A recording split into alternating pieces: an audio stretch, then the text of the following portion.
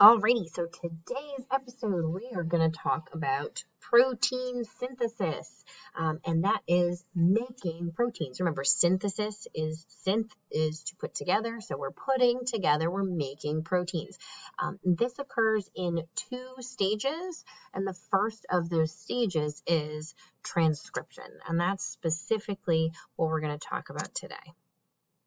So remember, when we talk about DNA and the structure of DNA, we talked about the fact that DNA, it codes for proteins. The information in there tells your body what proteins to make.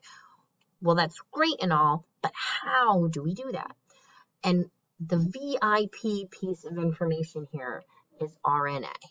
So RNA is responsible for taking the message of DNA, taking the language of DNA, and translating it into the message of proteins. So we use the RNA to take that message through.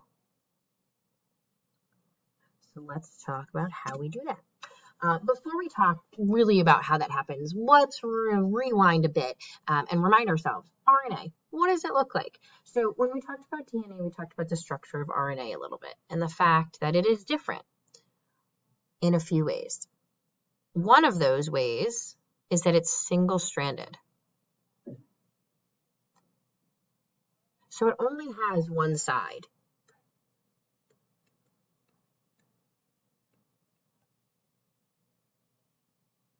And that's really important because it can come in, take the information from the DNA, and then move out. It's also a lot smaller. We just have little chunks. It doesn't take the entire information from the DNA. It just takes segments and sends it out of the nucleus. The other thing here that's important is these bases. We have a swap out. Remember, with our DNA, we had A, T, C, and G. Here in RNA, we swap. So we have no thymine, and instead we have uracil. So A, U, and then C, G. And in a minute, I'll show you a little bit more about how that matches up, but we have uracil swapped out for thymine instead. And then the other piece of information that's different, there's a reason it's called RNA, and that's because that backbone, that sugar phosphate backbone, is made with ribose sugar, instead of that deoxyribose that's present in the DNA. So the first step when we make proteins is to take the message from the DNA and code it into the message of RNA. So we actually call this messenger RNA or mRNA. That's the specific type of RNA that's involved in this particular step, in the step of transcription. So let's take a look at what this looks like. So here is our nucleus. Here's our nuclear membrane. This is our nucleus. And we have our DNA. Notice this is our DNA strand. All right. So what will happen is this enzyme here, this is RNA polymerase. And RNA polymerase is a multifunctional enzyme. It's pretty cool. It is able to unwind that DNA. So it will come in and it will open it up. Notice we've got this replication, or we've got this replication fork over here, and then it's open on this side as well. So we have our DNA, or RNA polymerase rather, comes in and opens it up, and then it will start placing the appropriate base pairs onto the DNA.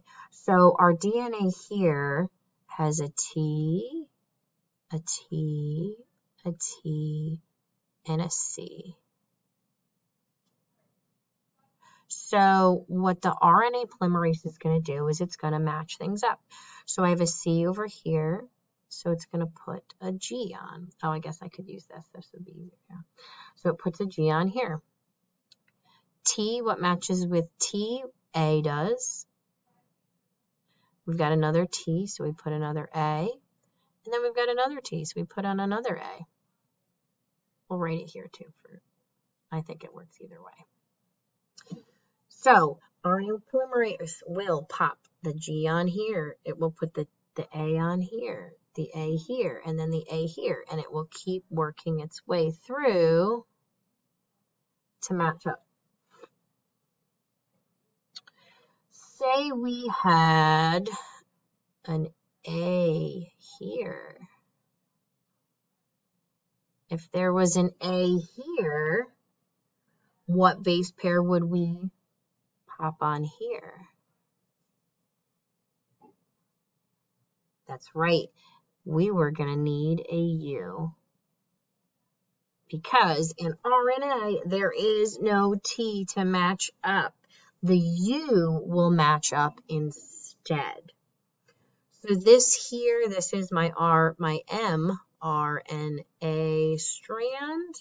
When I'm all done with it, my mRNA strand will head out of the nucleus and out to the cell where it will go where it needs to go, depending on what kind of protein is going to be made. But it'll head out so it can go to the next step of protein synthesis. So let's do a double check. Let's see if we can match up. All right, so this here is my DNA code. If I'm going to make an RNA code, I made it hard for you, huh?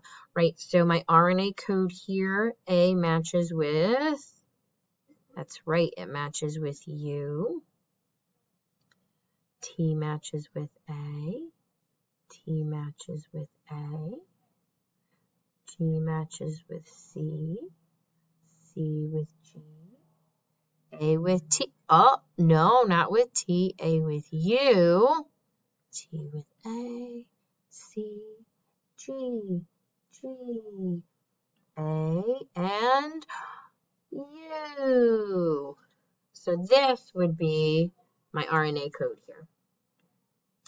And this would head out and move on into the next step, which is translation, which we will talk about in our next episode.